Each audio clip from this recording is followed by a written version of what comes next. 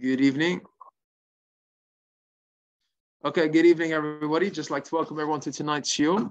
I'd like to thank again Joe Nahari and Meir Gabay for arranging the shiur. I'd like to dedicate tonight's shiur to Nishmat Rivka Batcheinu, Baruch Hashem Tinichena B'Gan Eden. And I also like to dedicate a shiur Lefuah Shlema for all Am Yisrael, especially for Gabriela, Naomi Bat Lea Malka, Elisheva Bat Sheva Bat Rivka, Tikva, Eugenie Bat Rosette, Yael Lea Bat Rosette. And also my wife, she's not feeling well past few days, ear infection. Please, in the merit of the shiur Torah, she'd feel much better.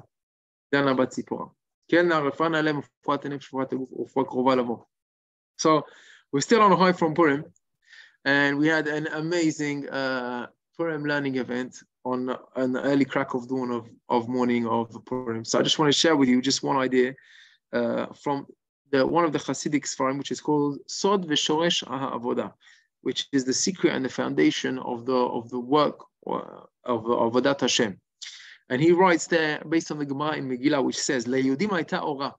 What does it mean, "Le'Yehudim hayta ora"? For the Jews, there was light. It says the Gemara, "Ora zu Torah." Ora zu Torah. Rashi says that Haman made the gezerah on them that they shouldn't learn Torah. And you see from that the importance that there is to learn Torah on Purim. That the fact that he made sure that they wouldn't learn, then we should make sure that we're learning. Otherwise, we're just fulfilling what Haman wanted to do. Haman wanted to stop learning. And he says, actually, his advice is that before you leave synagogue, before you leave shul on Purim morning, after Megillah, make sure you open a sefer and you learn something Torah before you leave. And that is exactly what we do on Purim. We make sure that everyone's sitting there, and not only we just stay for a few minutes, but we stay for 2 hours, and we have a shiur at the end, and we do Tehillim.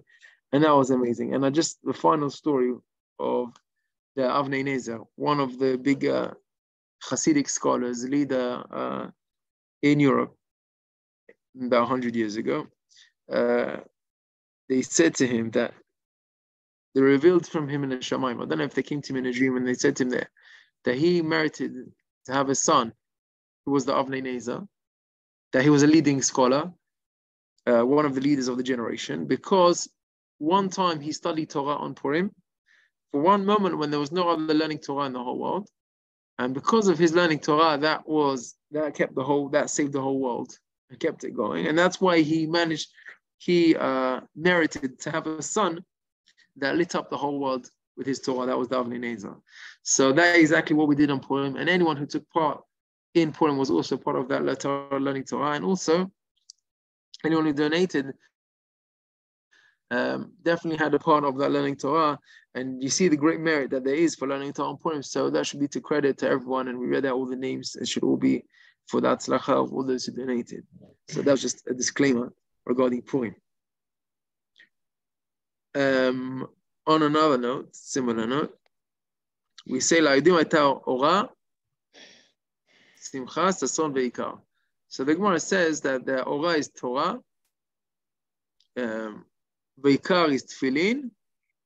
I think sason is milah, Torah, milah, and tefillin. So Rabbi Netanel says, well, why are you saying Torah? Why do you say ora, sason, ve'simcha? Ora, la'edim hayta ora, sason. Let me get it right. Sason, simcha, ve'ikar. I hope I'm getting it right. That is the pasuk. So if it's referring to Torah and to milah and to tefillin, then why didn't you just say that? Why do you rephrase it with ora and sason and yikar? Interesting question. There's always lots of hidden secrets. Right. So what's the understanding over here? Why is the pasuk says to the Jews there was light and joy and simcha, sason, ve'ikar? If you mean that the Jews had Torah, tefillin, and milah, then just say that. Why are you saying they had light and joy and yakar, which yakar is the kavod, is the what's, how do you say, yakar is something which is expensive but precious. That's the word. Yakar is precious. So why do you say something? They had light, they had joy, and had precious. Just say they had Torah, they had milah, they had Shabbat, they had tefillin. If that's what you mean, that's the question of Rabbi Netanel. And we had a similar question in the shiur about ayin tachat ayin. Do you remember? Yes, I know. Shen tachat shen, ayin tachat ayin. Pasuk says if someone, if someone punches out an eye, it's then not he has literally. to. Yes, it's not literally. You just have to pay the value of the eye. So we asked, so why doesn't it just say kesef tachat ayin? Why do you say ayin tachat ayin? If that's not what you mean, just say what you mean. Do you remember the question? Yeah. Do you remember the answer? No. No. So, Joe, what about Meir? Do you remember? He's still with us? Okay. So the answer was, we said, because when you're paying the money, you should feel that it's as if you're taking out his eye, your own eye. That means you really should be losing your eye. The reason why you're allowed to pay is because we don't believe in making other injuries, right? But the person who's paying should realize that really he should be giving his eye for his eye. And when he pays that money, he should feel that it's like his eye is taken out. Similarly, when you say im kesef talvet ami, if you lend money, we said that's not an optional of lending. It's an obligation. You have to lend money. If you have the ability to lend money, Joe, right? If somebody asks you for £5 and you've got money in your pocket, and you can lend them and you trust them that they'll pay you back, you're obligated to give them that money. It's not an option. Or obviously if you trust them, but the same thing is with £5. Same Jewish thing with five. Sorry? Jewish or non-Jewish? No, Jewish. Specifically to your own brothers, and also with no interest. Yeah, and, sure. and it's obligation that you have to lend, and it's the same thing with £5 or £5,000 or £50,000. If you can lend it and you trust them to pay back under the normal conditions that they can't afford to pay back, and you write a document of that they borrowed money and they work out what methods of payment, but it's an obligation. So the question is, if it's an obligation, why does it say the word im kesef talvetami? If you lend money, just say you have to lend money. Why don't you say what you mean? Because there are some what's the word? If circumstances. Sorry? Circumstances? Circumstances where you don't have to pay the person. If I'm not Right, but under normal circumstances, you do have to. So if you have to, then just say you have to lend. Why are you saying if you lend? If you lend seems to be like it's an option. So that was the same question. We said, why didn't you say what you mean? And we gave the same answer. That's how you should feel. You should feel that even though you have to give money, don't give the person money because it's a mitzvah. Okay, here's my mitzvah, give it. No, make him feel like you want to give it. You don't have to. I want you to have the money. I want you to borrow it. Hey, please take it. Pay me when you can. Make him feel good about it. Then make him feel like it's a biscan, like you don't want him to give him, that he's taking your money by force because the Torah forced him to it. Make him have a good feeling. So even if it's an obligation, but the way the Torah words it, that tells us how you should be feeling. You should make you feel as if you lend money. That's an option, as if it's an option. You should pay the money as if he's taking out the eye. So when the Torah now says, the Jews had light, they had joy, they had happiness, they had preciousness. So why didn't it just say they had milah, they had tefillin, they had Yom Tov, they had Torah? Right. Why did you say that? So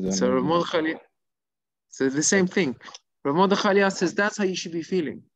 You should feel that the light, that is your Torah. The Torah is your light. Your happiness, your simcha, that's Yom Tov.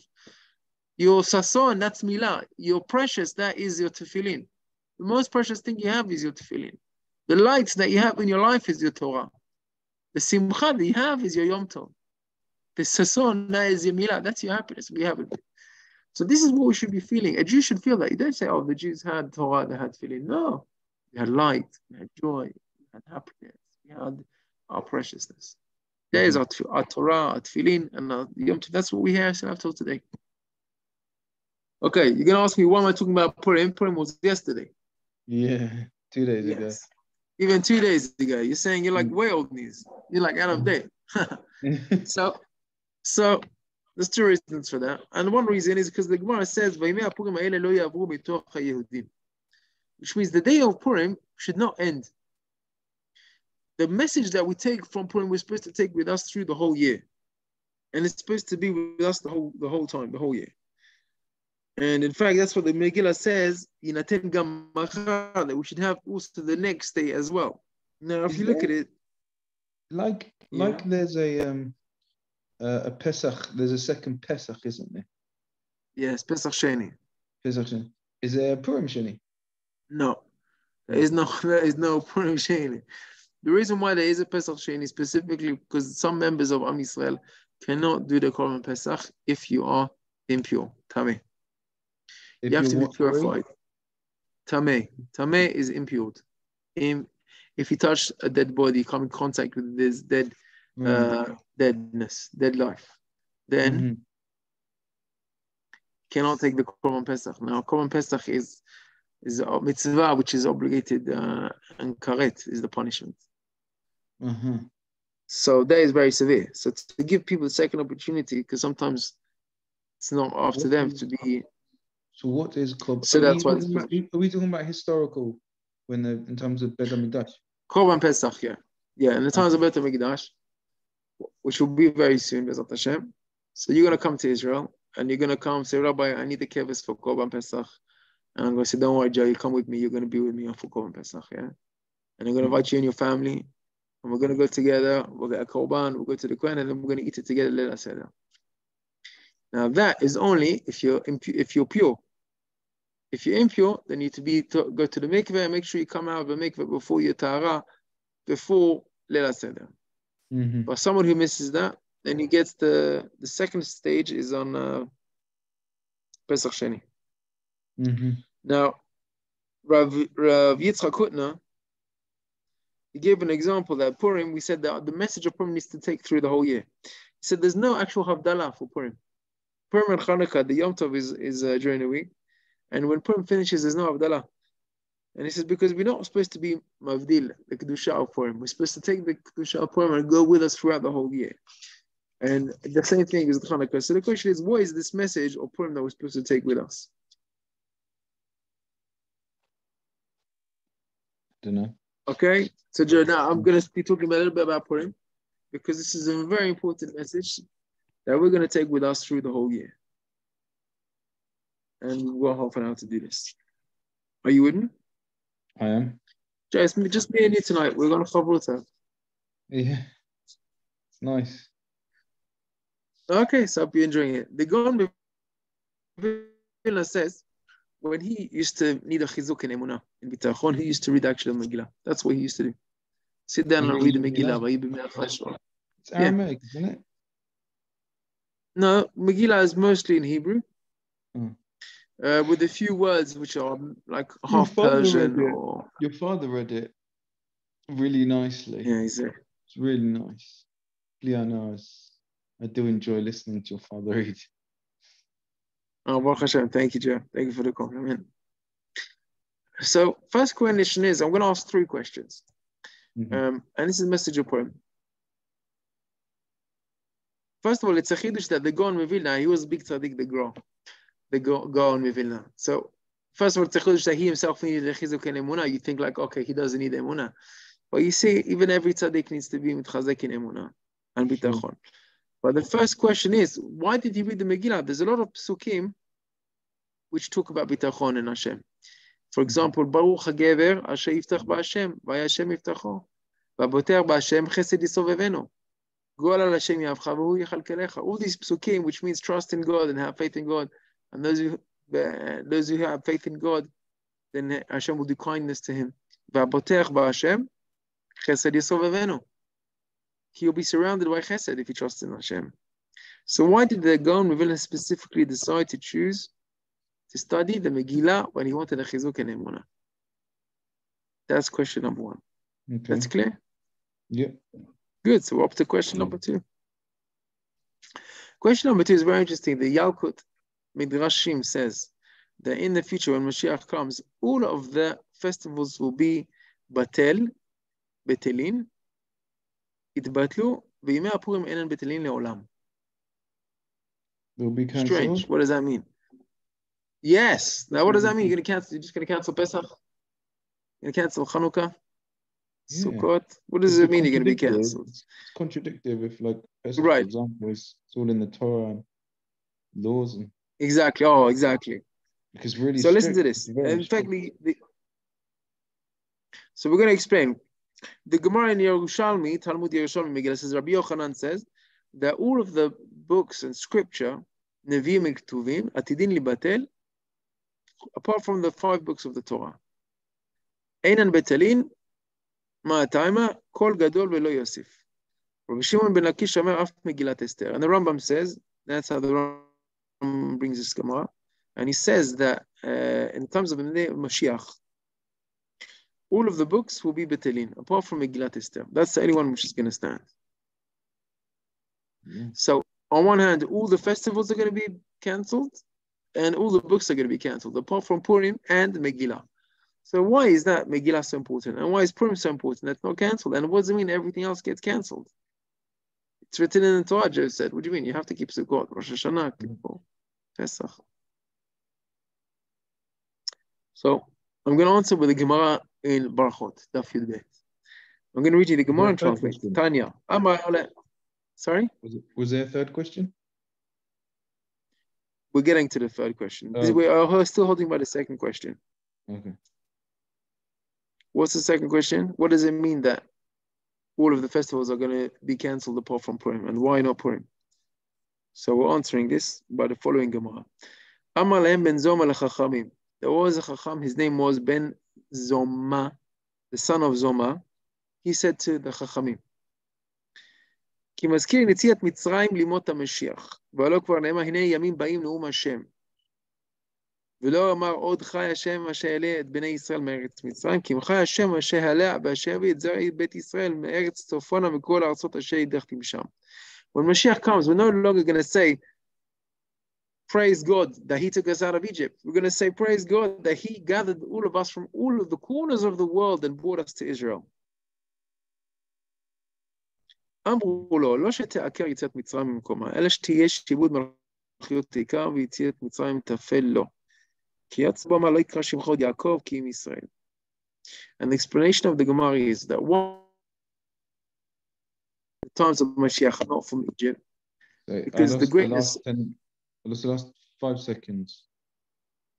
The Gemara explains that Chachamim said to Ben Zoma that when Mashiach comes, there are going to be such great miracles. We're going to be thanking Hashem for bringing all of Am Yisrael to Eretz Yisrael. And we're all going to be praising the miracles of Mashiach, that it's going to be irrelevant to praise him for the miracles of Mitzrayim. And that's what it means that they're going to be cancelled. Not that they're going to just disappear. Of course, there's going to be Pesach, and there's going to be Leil Seder, and there's going to be the mitzvot. But it's the mitzvot of the miracles of Mashiach is going to be much greater. And therefore, we're going to be celebrating the days of Mashiach much more than the days of Pesach. And no other festival is going to compare to the festival of the Mashiach. More than the exiting of the Jews out of Egypt? Yes. Wow. And in fact, that all the books are going to be cancelled because they're all going to be Batel B'Shishim. Now, this leads us to our second question, Jim. I understand if you're going to say, okay, the miracles are going to be so great, they're going to be dwarfed by the miracles. The miracles of Egypt will be, miniature, but like Batel B'Shishim. But what about Purim? The 60th. Batel B'Shishim is... Yeah, Batel B'Shishim means there's not in time. It's a halachic concept that if you have something which is 60 times, if I put like a spoon of milk in 60 spoons of soup, you're not going to taste the milk. Right? It's got to have an effect. You have to have a taste of it. Not it's got to be smaller amount to taste it. So it's Batel. It's still there, but you're not going to feel it. Right? Unless you have something which is very sharp, like salt or something very sharp seasoning, which is very spicy, they can feel it 60 times more. But normal flavor, you can't feel it. Put like an orange. Orange has a very good taste, right? But if you put like another fruit, and you're not going to feel it if it's the 16 times more. Yeah. Okay. I hope that makes sense. Yeah. So the question is like this, sir. I understand the miracles of Mashiach is going to be much greater, but why is it greater than Purim? It says Purim is not going to be cancelled. Purim is still going to be standing strong. They're still going to be reading the Megillah. Now, what amazing miracle was there in Purim? There wasn't any.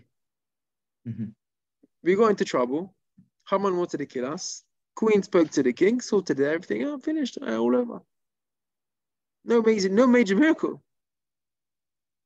So why are we saying that the miracles of Pesach, that's not going to be nothing to talk about? Purim, that's special miracle. We're going to be talking about Purim the whole time. For sure. Why?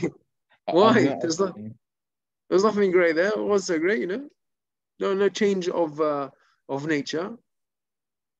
Queen spoke to the king, sorted it out, everything was fine, happily ever after. So that's question number 2. What's so special about the miracles of Purim that's even more than the miracles of Egypt? Question number 1, why did the Gaon of Vilna study specifically the Megillah? And second of all, why so to be mitchazek in bitachon? Why didn't he read the psukim about bitachon? So question number 2, why is the miracle of Purim even greater than the miracles of Egypt? That we're not going to speak about Egypt, but we will still read the Megillah. And now we're going to start launching the third question. Are you with me, Joe? I'm with you. You're going to love this. Mordechai ידע את כל אשר נעשה. ויקרב מרדכי את בגדיו. He ripped his clothes. וילבש שק ואפר. He wore sackcloth and ashes. Sat on the floor. Started crying. ויצא בתוך העיר. He went out of the city. ויזעק זעקה גדולה ומרה. He cried out a great cry. And he sat down crying for tshuva. To another decree. That was Mordechai praying. You're going to excuse me for 1 second. I'm going to get a glass of water. Yeah, no, good. I'm going to chip down.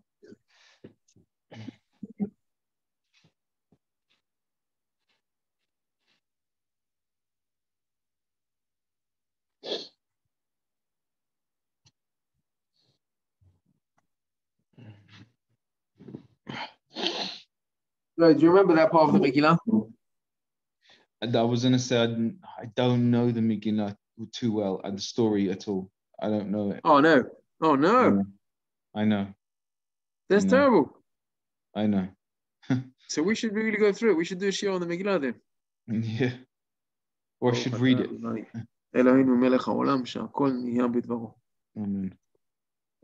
Okay, so that's going to be your homework. You're going to get an English Megillah and just read it. Yeah. That's really compulsory because, especially what we're talking about now, you see all the other books of the Navi is going to be cancelled. The only thing that's going to be left is Purim, the story of Purim. So basically, I'm going to give to you in one line. Story of Purim. As Achashverosh, his wife dies, and Haman rises to power, and he decrees against all the Jews to kill all of them. He convinces Achashverosh to do that. Meanwhile, Achashverosh needs a new wife, and he gets Esther. Esther was Mordechai's niece, and she's in with the king. And they're told that they're all going to die on Adar and Purim. So Mordechai now, he gets to basically, that's what he's doing. He's crying and begging for mercy. And at this point, Esther sends him clothes to wear. And he declines the clothes and he stays crying on the floor. And then, okay, I'm missing out the big pieces of the story, but wow, if I'm just giving to the end, basically, at the end of the story, Esther invites Haman to a feast together with Achashverosh, and then she wouldn't. It's difficult to summarize in one story, but at the end of the day, she says Haman is trying to kill. So someone's trying to kill all of our people, and it's Haman. And then Achashverosh says, "Is Haman trying to kill you? Okay, let's kill him." And he hangs him up on the tree, and then Haman dies, and Mordechai rises to power.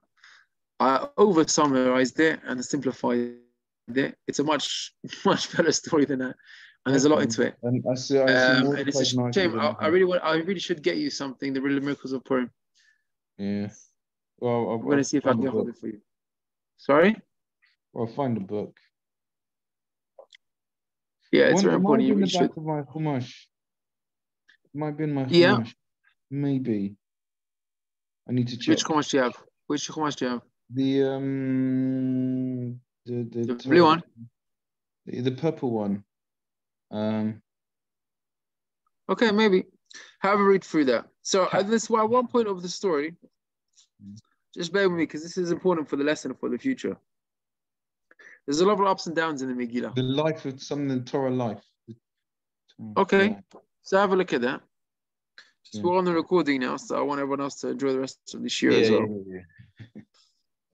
So back to the story. When she sends him clothes, she hears that he's outside on the floor. And she sends him clothes. And he doesn't accept it, and he sends it back. Now the question is, why is she sending him clothes? He's not homeless. He's got clothes. He's got a suit in his cupboard. He's decided to wear sackcloth. He's decided to go wear sackcloth and ashes and sit on the floor and cry because there's an evil decree of Haman to kill all the Jews. It's not a time to wear Shabbat clothes and suits. Why is Esther sending him clothes? He's not a homeless person that doesn't have clothes. He can get dressed if he wants to, but he's decided not to. So why are you sending him clothes? You like making a joke out of him. It's like taking the mic. You appreciate the question, Joe? Yeah. It's random. Random. Why are you sending him clothes if he doesn't want to? If he wants to wear clothes, he'll wear clothes. It's not like he needs your clothes to get him dressed. Yeah. Right? Like somebody sitting on the floor on Tisha B'Av crying, you go bring him a chair. It's not, I don't want a chair. I want to sit on the floor. I'm in the middle of crying. Okay. Yeah. Let's go. We got someone joining us. Is that Menachem? מה נשמע? ברוך הבא, מנחם. ברוך הבא. פורים? ברוך הבא. Yeah, we're just in the middle of a question. Okay. Yeah. Thank you for joining us, Menachem. And we just explained that the lessons of Purim we're supposed to take with us for the whole year round. Rabbi Yitzchak Hutner said there's no Havdalah at the end of Purim because you're supposed to take the message of Purim through the whole year. So I'm going to say one message we take from the Megillah. Okay? Now, if you remember, the one stage it says that Mordechai ילבש שק ואפר ויצא בתוך העיר, ויצעק צעקה גדולה ומרה. You remember that part of the Megillah? Yes. Yes, okay. Maybe only that part. So, now, so at that point, Esther sends him clothes. It says, ותחלחל המלכה מאוד ותשלח בגדים להלביש את מרדכי. She sends him clothes to get him dressed. Okay, ולא קיבל, and he doesn't accept it. Why doesn't he accept it? כי הוא שלח לה מסר, היא כאילו שולחת לו, אלו, מה הוא עושה לנו פדיחות פה. Okay. So Menachem's got a nice explanation. He says, get on the floor, you're making it. Doesn't know פדיחות. I like that. Okay. You don't get it, I'm doing it. Okay, no? No, but why is she sending him clothes? He's not a little homeless guy who doesn't have clothes. He doesn't want to wear clothes. He's sitting on the floor for a reason. Right, he's crying like Tisha B'Av because there's a decree to kill all of Am Yisrael. So he's sitting on the floor trying to do Shuvah, pray to God to save him, and you're sending him clothes. If he wants to get dressed, he'll go up and get dressed. He doesn't need to send him clothes. Why are you sending him clothes? You should send him a message, Mordechai. I don't understand why you're on the floor. Why are you sitting there? Ask for an explanation, but don't send clothes. And you see, Mordechai sends it straight back. So it's like she's taking the mix, taking him clothes. He's not homeless. Why does he sit over there and not in a different part of town? Because they're sending a message to each other by the actions. Okay, so what are you saying? I'm asking a simple question. Why did she send him clothes? If he wants to get dressed, he'll go up and get himself. He's a big boy. He'll get dressed. He doesn't want to wear any clothes. He's specifically sitting on the floor for a reason. Wait, was he naked? No, he was wearing sackcloth and ashes. Right. It's clothes that you wear when you're mourning on Avelut, right? It's like it's clothes for doing tshuva. Right? It's humbling. Mm-hmm. Okay. So listen to this. This is a beauty, and this is really a turning point in understanding and ashkafa. And this is the message we're supposed to take with us. Menachem, listen to this. You're going to love this. There was a machloket a dispute, a disagreement between Esther and Mordechai, how to approach a difficult time. אוקיי, מחלוקת השקפתית. איך מתמודדים עם צער? במקום של צער. What are you supposed to do? So Mordechai says, listen, I need to change this decree. I need to sit on the floor, cry, do tshuva, cry out to Hashem, crying, please save us. That's why I need to sit on the floor. And Esther says, no, that's not the attitude. He said, get up on the floor, get dressed. Go be sameach, be b'simcha. And what was the reason for that? Esther said, listen, we believe, and this is a Jewish lesson, Shakadosh Baruch Hu, this is the whole lesson of the Megillah. HaKadosh Baruch Hu makdim refuah lemaka, which means lemaka, which means God sends a remedy, a cure, before he sends the illness or the difficulty or the decree. That means there's already a cure beforehand. And that's why before Haman rises to power, Esther is already in the palace, in the queen. She's the queen, right? We already ditched the Vashti in the beginning of the Megillah. Okay, and then before Haman raised to power, already you got Esther inside.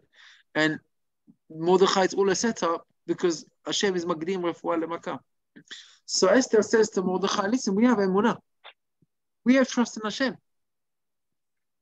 Don't go stand on the floor crying. That's not the attitude. Where's your faith in God? Get up, be happy, thank God for all the things, and wait for the Yeshua will come. Now Mordechai didn't agree with this. He sent back the clothes and he said, I'm not wearing this. I'm staying here and I'm crying. Now the Tiferet LeMoshe Shlomo, the Rabbi Shlomo Miradomsk, he says this and he asks, he says, who was right? Esther or Mordechai? I guess the answer is both. The question is when. When? Okay. I'll accept that answer. I can't decide who's right, Mordechai or Esther. But Rabbi Shlomo Miradomsky says, Min HaShamayim Gilu the Esther, that she was right. And what's the proof? What's the proof? Okay. He said because... Okay. Go on, what do you want to say, Menachem? Esther eventually asked everyone to do that. Nachon, very good. She said, Akur Natumu Alai, Shlosha Yamim, very good. She accepted it. That's what Mordechai told her. But fine. Nachon. That's what she told him to do. But it could be that was an ishtadut. So listen to this idea, Menachem. The Tiferet Shlomo, he said that Hashem proved Min HaShamayim that Esther was right.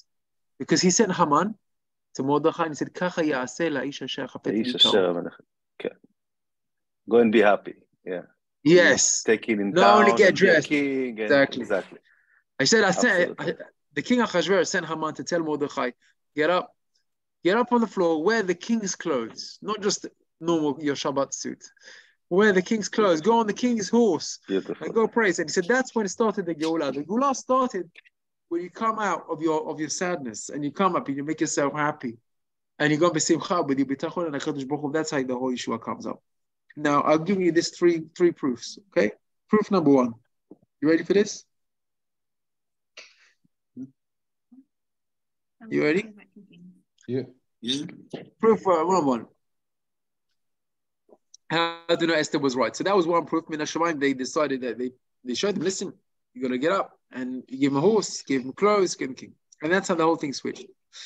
Another proof is like this. We say, excuse me. Where is Hashem's presence? Hashem's presence is where there's happiness. There's always strength, and chedva is happiness. There's no sadness in front of HaKadosh Baruch Hu. You want to be with Hashem, you got to be happy. That's why Rav Nachman gives a teaching. Mitzvah gedola. Liot b'simcha tamid. Why? Why? Because when you want to pray with happiness. Always be happy. That is the time. That's how your prayer is going to be accepted. Yeah, he said that's what I was just about to repeat.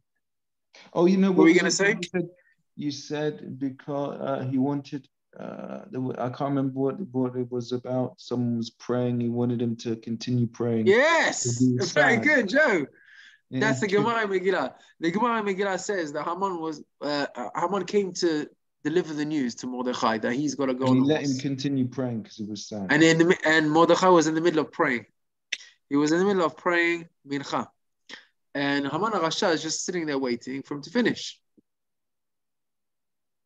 Nice. So Ben Yoyada is the Ben Ish Chai says, I don't understand what.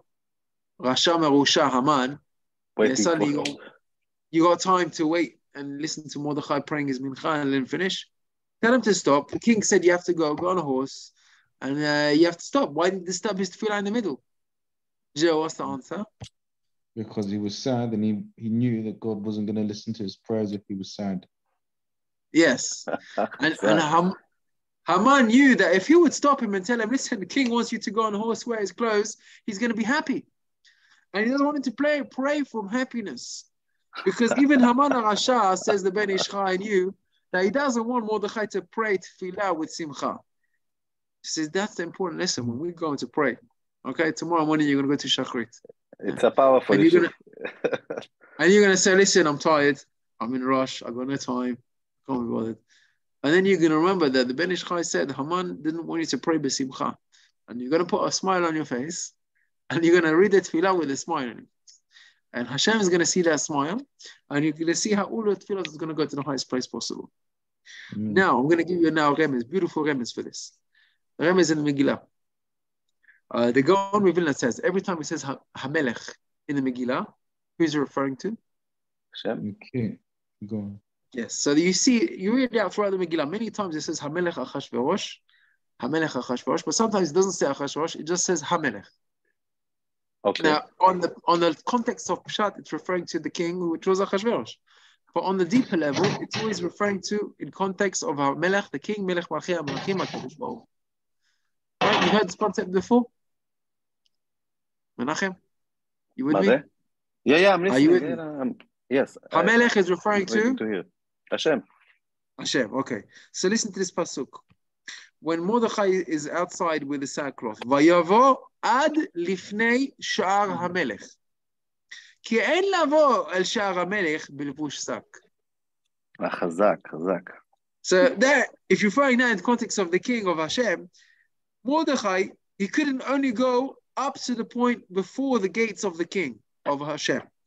כי אין לבוא אל שער המלך, you can't come to the king בלבוש שק. When you're wearing sackcloths, you can't come to the king. עוז וחדווה במקומו. You want to be with Hashem, you got to get happy first. So that is another proof for Esther. I'll give you another example. Miriam, when Bat Paro came to take out Moshe, right? She said, okay, let's go. This boy's not eating. What are we going to do? Suddenly pops out from nowhere, Miriam. What is she doing over there? What was she doing? What was she doing hanging around? She was waiting to watch. Says the Chafetz Chaim that when she was told to put Moshe in the water, she knew there's going to be something happening now. She was like waiting for the action. Miriam had the emunah, bitachon, there's no way this baby's going to die. Hashem wants this baby to save, and I'm going to see what's going to happen, how he's going to be saved. And she had that faith. It was like, she knew he was going to be saved, but she was like waiting to see how it would be. You know, when you're watching a movie, okay, and the good boy guys are losing, now you don't understand how they're going to get out of this, right? The trap is like you're bemetach. How do you say? You're in suspense, right? What's going to happen? Because you know they're going to be happy ending. Of course, they're going to be in the win, and then they're going to win. So you're just waiting to see the action, how they're going to get out of it.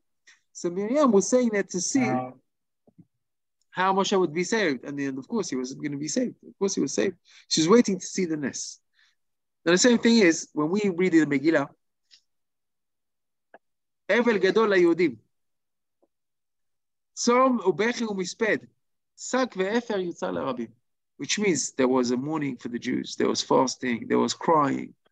There was isped, eulogies, sak va'efer. Now, when we're reading the Megillah, do we feel sad? Do we feel tense? Do we feel any pressure? We're crying. No one's crying in the Megillah. Why? Because we know there's a happy ending. So the same thing, Igeret Purim says that in the time of the Mashiach, it's going to be, the end is going to be like a Gula Atida. It's going to be like a Gula of Purim. And you see, that's why it's called also Megillat Esther. It's not called Megillat Mordechai. That's another proof you see. Esther was right. You see that from the Pasuk, Ve'avo al Melech El Sha'al HaMelech, like we see also from Miriam. And it's called Megillat Esther. And also we see that Mordechai was made to put on the king's clothes. So according to the Tiferet Shlomo, Esther was right in her hashkafa. A person should be happy. Now, what's this got to do with the future? Purim is finished, okay? We're finished. We're coming up to Chodesh Nisan, Chodesh HaGeula. B'Nisan nigalu, b'Nisan atidin legael. We're waiting for Mashiach to come any minute. Ga'alti etchem acharit kereshit, which means that at the end, the Geula is going to be like it was in the beginning. And you see Esther, it says, after all of the crying, at the end of the Megillah, v'yekua Yehudim b'chol oivehem, makat cherev, hereg, v'avdan v'yasu b'solem kirtzonam.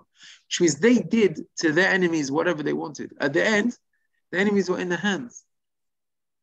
Now, if you look at it today, you know how much we're suffering, all the Jews in Eretz Israel around the world, and what you want to do with your enemies. At the end of the time, you'll be able to do whatever you wanted. Whatever you want, you'll be able to do. There's not going to be any crying or any sadness. The Ashkenazim have a minhag, parts of the Megillah, they read in the tune of Megillat Echa. It's like a bit sadder. And there's a lot of ups and downs in the Megillah. And you see when, suddenly you don't know what's going to happen. There's like instability in the kingdom when Vashti gets killed, Bigtan V'Teresh gets killed, Esther gets captured and taken into the king. You don't know what he's going to do with her. One day he'll kill her like Vashti. That's the end. And he said he's going to kill all the Jews. Now what we're going to do? And at the end, when you see the Megillah, you see everything happened for a reason. It was all a setup to save the Jews. And in the end, everyone did Teshuvah. They were all invited for the feast. The Chachamim said, don't go to the feast. They didn't listen to the Chachamim. And in the end, they saw the Chachamim were right. In the end, they already accepted at the end to listen to the Chachamim. So at the end, everything became clear. Now, there wasn't any spectacular miracles. Okay, and this is the joke. We answered this in the beginning. There wasn't any Kriyat Yam Suf. There wasn't any open miracles that you see, wow, this is God. But you do see very clearly that God sets up everything. And there is clearly, you see, Hashem is Makdim Refuah Lemaka. Now we look around and we say, what's going on in the world? Right? Everything is just changing, right? Just Corona set up everything upside down. We see the different, the leadership in different countries is changing. The politics is changing upside down, and everything is turning around. And there's like instability in the world. Now, Hashem is doing all of that. It's all setting up, and a lot of things we don't understand. But at the end, everything will become clear, just like the Megillah. Because the Geula is going to be like the end of the scene in Megillah. That's when everything's going to be revealed. Now, we're just going to wrap it up now. When Mashiach comes, says, Olam keminhago noheg. Means things will just come around. And what does it mean? At the end, when Mashiach will come, we'll see how everything happened for a reason. Not only that there's going to be good things for Am Yisrael, like we see in the Megillah at the end, the Kulam Mityahadin, everyone wants to be Jewish, and all the enemies are afraid from the Jews, and Jews come on top of the world. But you'll see how everything, all the things that we thought were bad, we thought Esther was captured, that's bad, really that's good, because that's what saved us in the end. And so too now, all the things that we don't understand, at the end we'll understand that what was the purpose for them. It was part of the setting up of the plan. And that is the greatness of the Megillah. The greatness of the Megillah is that even you see that the bad things are really good. And Atid Lavo, we'll see that there is no bad. Everything is good. It's not like there's going to be no more tzarot. It's not just they're going to stop the tzarot and there's going to be big miracles. We're actually going to see how the tzarot, the things that we were crying about, the things that we were upset about, the things that we were sad about, we're sitting on the floor crying like Mordechai, you see that was just part of the miracle. And that's what it means that the Megillat Esther lo yitbatel le'olam. So Bnei Yisachar, he was one of the Pirushim of the Hasidim. He said, why is it called Purim al Shem HaPur? Pur, he calls it Shum al Shem HaPuranut.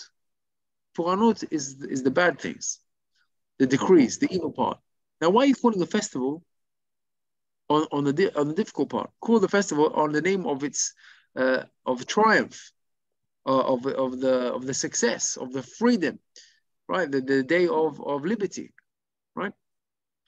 Why are you calling it on the day of Puranut?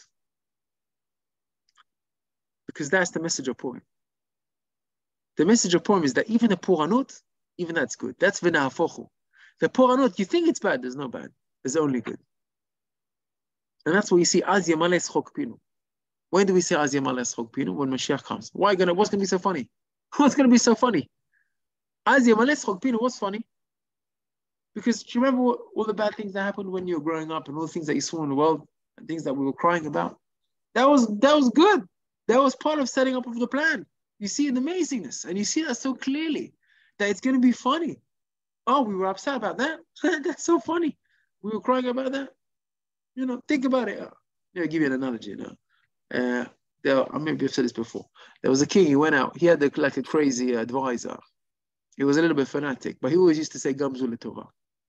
Yeah, and he was a graduate. Everything was Gamzu L'Tova. He's a happy Guy, always happy, always out Gamzu L'Tova. Now the king goes out hunting. He takes his advisor with him. He loved him. No one else liked him. He was a bit of a, an annoying guy. And the king went out hunting, and he had a rifle. And his rifle, backfired the gunpowder, and knocked off his finger, his thumb. No, everyone was thinking, okay, this is a sign. We've got to get you better. This is getting dangerous. We've got to stop. We're going to get you to a doctor. They bandaged him up. And then he asked the advisor, what do you say about this? He says, I don't know. Gamzu L'Tova. And he said, listen, what do you mean Gamzu L'Tova? I lost my finger. You crossed the line. You've gone too far. They said, dig a pit. In the middle of the forest, we said, we're going to throw you into the pit and you're going to stay here. And they threw him into the pit and he can't get out. And he said, we're leaving you here till you die. What do you want to say before we go? He says, Gamzu L'Tova. He said, you're taking a mic now. He says, Gamzu L'Tova. Off they go. And they carried on in the hunt. Now, at one point, the king was charging on his horse. He was chasing one of the animals. And he went off on his own. And he left the rest of them. And he went deep into the forest. And they couldn't keep track of where he was on his own. And he got lost into the forest. And eventually he reached a band of cannibals. They captured the king. They didn't know he was a king. They just thought he was a man on a horse. They captured him. And they started getting the big cauldron ready. They're going to have a feast tonight, these cannibals. And they strip the king. They're about to put him in. They take off his bandage on his arm. And they find the guy is missing a finger. And they say, this guy, he is blemished. He's not going to taste good. We're not going to eat this guy. So they set him free. They set him free. And then he realized that the fact that he lost his finger actually saved his life. He felt stupid. And he went back to get his advisor. And he came back to him. He said, listen, I owe you an apology. And you are right. And they took him out. And he said, just explain to me one thing though.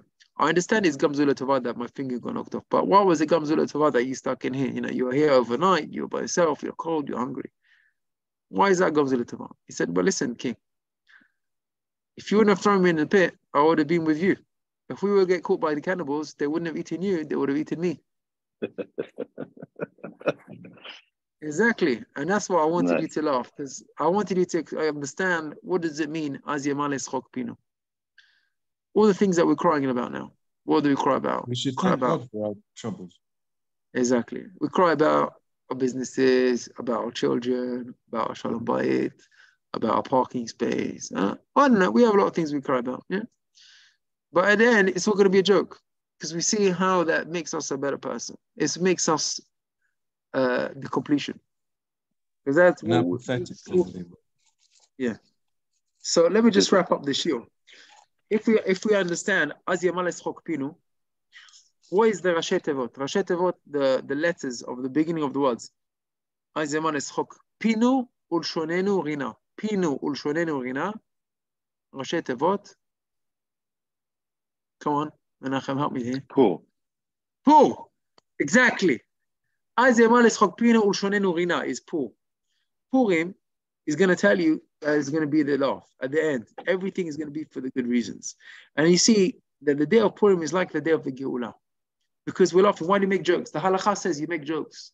Why making joke? Because it is going to be a big joke at the end. That's why we make jokes. Why do we get dressed up? Fancy dress. Why? We don't recognize each other. Because you don't recognize God. You don't recognize that in your difficultness and your troubles, there's God behind that. You don't realize there's Haman, there's behind that, there's a Mordechai. And why is there a reason to get drunk on Purim? What's the point of getting drunk? It's, we're not allowed to get drunk, halachically. And here it's a mitzvah to get drunk because you're not supposed to know there's the difference between Aruch Haman and Baruch Mordechai. Everything is HaKadosh Baruch Hu. Ein Tov, Ein Ra, Ad Lo Yada. Ad Lo Yada, everything is HaKadosh Baruch Hu. Everything is HaKadosh Baruch Hu. That's the day of Purim and the day of Gulan. Sorry? The best explanation for the Ad Lo Yada I have heard so far. Yeah, this is Ad Lo Yada. You're supposed to realize that everything's from HaKadosh Baruch Hu. There's no dat. Dat is la'avdil. Adam chonen la'adam da'at. We say in Havdalah. נכון? אתה חונן לאדם דעת, we say הבדלה, הבדיל בקודש לחול, בין ישראל לעמים. But at the end of the day, it's Haman who brings us the beautiful Chag of Purim. And Haman is just a messenger of HaKadosh Baruch Hu. And HaKadosh Baruch Hu is Akol Tov. And why is it Tov? Because it's bringing us to completion, to Adam HaShalem. Maybe I'll just end off with one thing. The Rabbi Shlomo Zalman Auerbach. Somebody came to him with his troubles in yeshiva. He says, listen, I'm having a hard time. And he said to him, listen, if you ever seen a tailor making a suit, he said, what does he do? He takes a beautiful piece of garment, beautiful cloth, stunning color. What does he do? Starts taking a pair of scissors, cuts it up. Small pieces, big pieces, straight pieces, crooked pieces, curvy. Now the guy looking at the side, he says, the guy is destroying the beautiful material. He's ruining it. He's messing it up. He started crying. Now, if you wait till the end, you see, when he stitches it up, it's a beautiful suit. He said, that's what we do. When Hashem needs to make us to reach perfection and completion. So sometimes he needs to cut up a little bit. But at the end, it's just to build you up. Sometimes, we need to break apart in order to put us back together into a better position. It just makes us better people from who we are, everything that we do. That's a good explanation. That's a good explanation. So I hope you enjoyed this year, but that's what it's going about. We're all going to improve ourselves. And that's what we're all about. That's the message for Purim that we take out through the whole year. So next time you have a tzara, okay, what's the approach? Just remember the Esther approach. Instead of crying and then, okay, take out your teilim, fine. But read it like the Megillah. Read it b'simcha. Hashem, I know this is for my best. And I thank you for it. I want to say Mizmor Todah. Unless you see, you'll sail through everything. And that you automatically Hashem is with you. If Hashem is with you, automatically you'll be simcha, everything. That's already the beginning of the Yeshua. You've already become a better person from that. It's already getting late, but I would like to just end off maybe one message on Parashat Para. Because this week is Shabbat Para. Shabbat of the cow. Now, what's we're not in India now. What Jewish people talking about Shabbat of the Para? What's this all about? Shabbat Para. Got anything to do with the golden calf? A little bit. You got a little bit because actually Rashi says that the Para, golden calf, was the sin of Am Yisrael. But here we're talking about Para Aduma. Para Aduma is the ashes of the Para which came to purify from the dead body. Okay, and this is. Sorry? It was still the part that was still looking for, the red cow. Yes. So there was 10 red cows in history. There was already 9, and the 10th one when Mashiach comes, we're gonna have the Paraduma, and that's gonna make us pure. We lost Menachem. Okay. Okay. So you need to go in 5 minutes. You interested to hear this, or we just stop here? Yeah. No. I'm gonna go. I'm here. I'm sorry, I'm eating because I've got to go to. No, okay, it's okay, fine.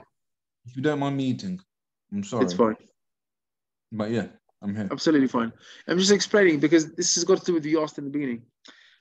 Anyone who's impure can't do the Korban Pesach.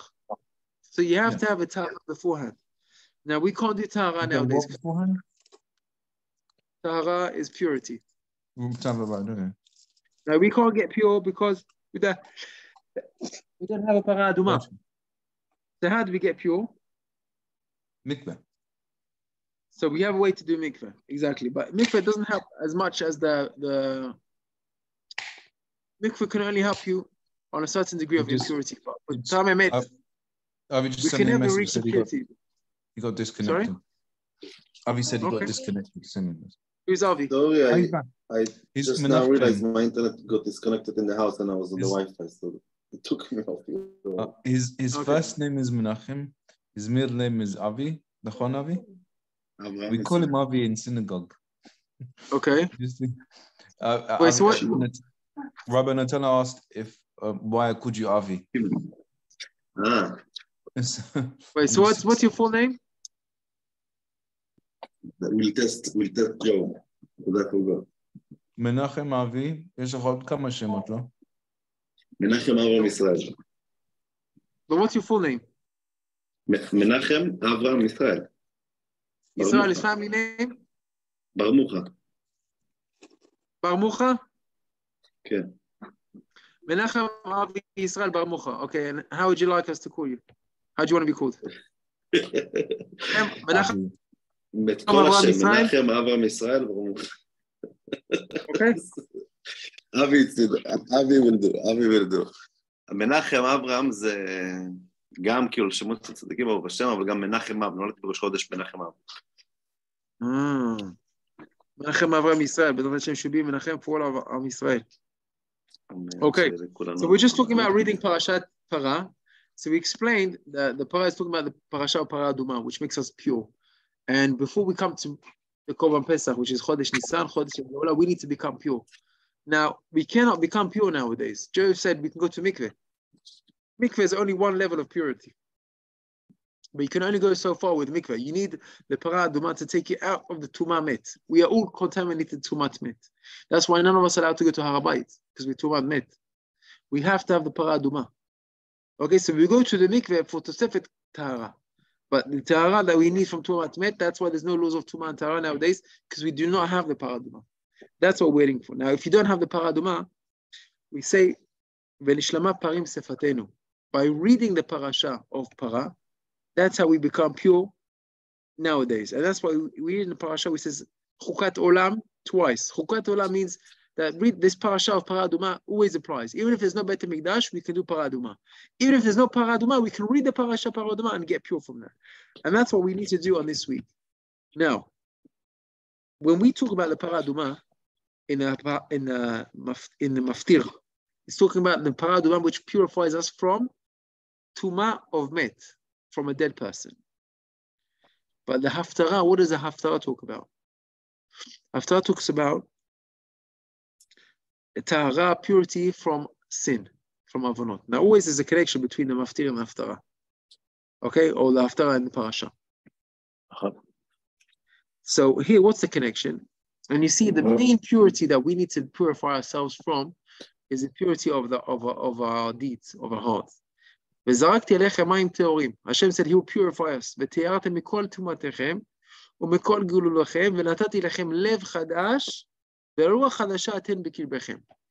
what we're asking for a new heart. And this Tahara purifies us and saves us from the Tumah of the Cheta Etadat. When original sin, when Adam ate from the tree, that's why he brought death to the world, because his punishment was death, Mavet. Otherwise, he was supposed to live. And because he ate from the tree, that's why he got Mavet. But that was because he sinned. So the Tumah, the impurity which comes from sin, that caused the death. And Rabbi Tzadok says, when we Lublin, he said, when we read the parasha of Para, which is going to be this week, that helps us purify our heart. That's what saved us. And I'm going to just end off with one last thing. Shlach Kadosh. Shlach Kadosh says that even when there's no Efer Para, like nowadays, but a person can still become pure by learning Torah. Torah can purify anything. And how do you see that? So there's two remezim to this. One remez is part of the purification process that they used to have 7-day period of purifying. And they used to sprinkle him with parah aduma on the 3rd day and on the 7th day. Now, on the 7th day, that's purity. Where do we see that? 7th day is Shabbat, right? 7 days is Sheva Nekim for the Ta'af of the mikveh. So we see 7 is pure, but where do we see 3 is pure? Where's 3? So the Gemara says in Shabbat, on Daf Pechet, there's a famous Gemara, that the Hashem gave the Torah, which is 3, to the people, which is 3, al yedei tlita'a b'yom tlita'a b'yachad tlita'a. Everything was 3. The Torah is 3 because you have Torah, Nevi'im, Ketuvim. Hashem gave it to the people, which is 3, Kohanim, Levim, and Israelim. According to on the 3rd one of the family, which was Miriam, Aaron, and Moshe, in the 3rd month, which was Nisan, Iyar, and Sivan, B'yom Klita, on the 3rd day. I don't know what that means. No, B'yom Klita, because they had 3 days beforehand where they were separated from their wives. And that's why Hu Yitchata B'yom Shlishi. That's why we become pure on the 3rd day, which means we can become pure on the 3rd day by being pure through the Torah. And the Or HaChaim HaKadosh, he says, there's 3 ways that we can make things pure. One is through mikveh, one is through Hagala, and one is through Libun. Now, what does that mean? When you get, if you get kilim from a non-Jew or not kosher kilim, what do you need to do? First thing is you need to overlay in the mikveh. Second thing is if they absorbed through heat, then you have to do Hagala. Hagala is you put them in boiling hot water. But if they were on a fire, the only way to purify them is through Libun, Esh. Libun is from fire. So he says Torah is a Libun. Kod Varai Esh. Kod Varai Hashem Ne'um Hashem. Someone who learns Torah, that's like a fire. That cleans the heart from all the impurities. Studying the Torah is the best thing that can clear everything in the Neshama. So when we're reading now this week Shabbat Parah, what are we thinking about? We're thinking about that. We're reading the Parah. The Parah is what we want to purify ourselves when we become ready to serve Hashem before the Korban Pesach. And nowadays we don't have that, but we still have the Parashah of Parah. So it's important, Aliyah, if you can get the Aliyah of the Parashah of Parah, that will be purified for yourself. But not only purify for the sin, but also purify at the lev. Because the Ikar is the lev. Rachmana libabai.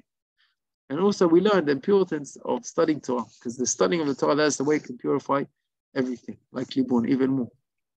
So I thank you for joining me this year. I hope you enjoyed it tonight.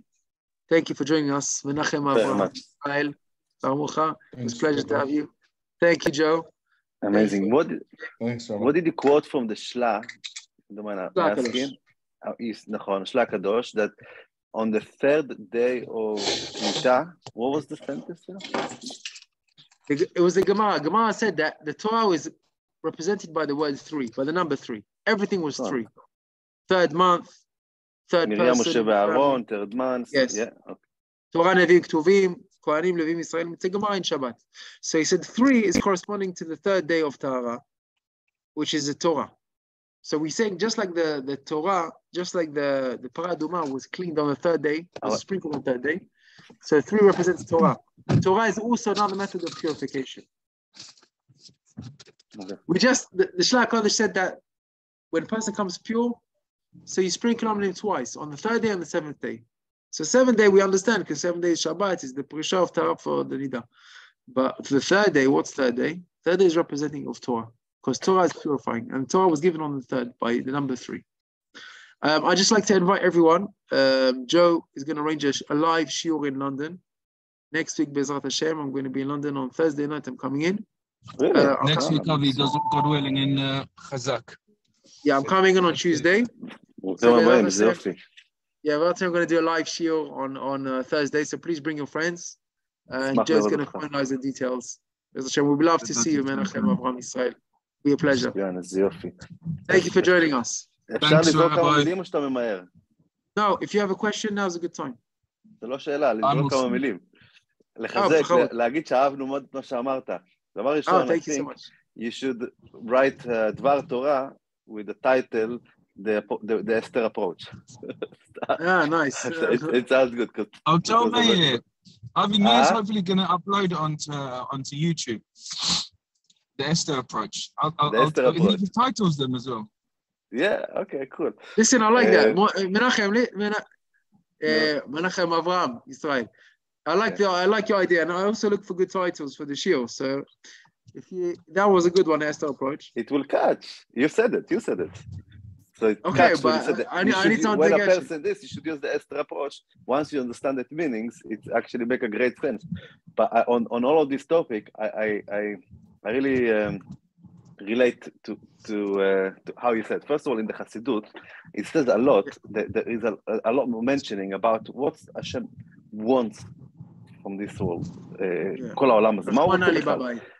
רחמנא לי בבעיה, אבל הוא רוצה יכירו בו, ידעו אותו, כל העולם. העצים יודעים מי הוא, האבנים יודעים מי הוא, אבל האנשים עוד לא יודעים. כל יצור כי אתה יצרתו. יפה, בדיוק. אז אתה עכשיו אמרת שבעצם כל מצב אפשר מתישהו לראות אפשר בסופו של דבר הוא לטובה, כן? גם זו לטובה. אז נתת את הדוגמה של מה שקורה בעולם. אז אני אומר, דבר ראשון, ברגע קודם כל, נראה לי שיש כלל חשוב שצריך לדעת, I think there is a very important skill one should learn, and is to exercise what you said, how to, in the middle of the situation, try and find that what could potentially be, straight away switch to that. So if one is capable of doing that, because normally it's impossible, because you need to wait for the time for it to happen. But if you're able to start, first of all, change this mode into I'm searching for the outcome and what could potentially, instead you bring in solutions, ideas of what could come out good of it, is already a way out straight away from the tzara. But what you see now, right now, if you look at the idea of everyone should know of Hashem, first of all, the first thing for this olam, to be able to acknowledge Hashem and to respect and know He exists, you need to remove the big ego, the big government, the big power, the big So before you can do anything, you need first to show them that they are not in control. This instability shows they are not in control. Bezrat Hashem, the next stage maybe will be a miracle that Hashem will reveal Himself in another. אבל משהו אחר רציתי להגיד לך, יסד בשמחה, כי יש כלל, לדעתי המשפט הזה הוא כלל, כי בשמחה תצאון ובשלום טוב אלון. כמו שאמרת, בן אדם בשביל לצאת מצרה צריך לצאת בשמחה, כי בשמחה תצאון, ככה זה נראה לי, אפשר לפרש את זה, ובשלום טוב אלון, ואת השאר כל הזמן שאתם הולכים תלכו בשלום. אז אם הולכים בשלום הכל מצוין, אבל... יפה מאוד, כי בשמחה תצאון, that's beautiful, that's a very nice addition to the approach, כי בשמחה תצאון. I like that. Arav Chizak, was beautiful. Chizak. Thank you so much for joining us. I'm very happy. Thank you, Rabbi. Thanks, Avi. Bye, Joe. Thank you. Thanks for sending the link. Bye-bye. Please go next week, George. Shabbat shalom, Rabbi. Shabbat shalom. Shabbat shalom, Joe. Thank you. Thank you.